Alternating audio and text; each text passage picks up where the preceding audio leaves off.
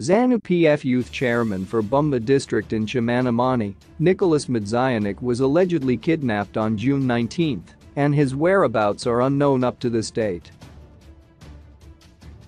National Police spokesperson, Assistant Commissioner Paul Nyathi confirmed the incident and said investigations are in progress. "We are investigating the case in which Nicholas Madzionik allegedly disappeared from Bumba Business Center on June 19. Police are on the ground gathering facts on what happened on that fateful day. We will give a detailed statement when we gather all the facts," said Assistant Commissioner Nyathi in a telephone interview this afternoon. So far, 3 suspects, Chinjetanai Musudu, Hakata Musudu and Aaron Chizimo, who are believed to be Citizens Coalition for Change members, are assisting police with investigations.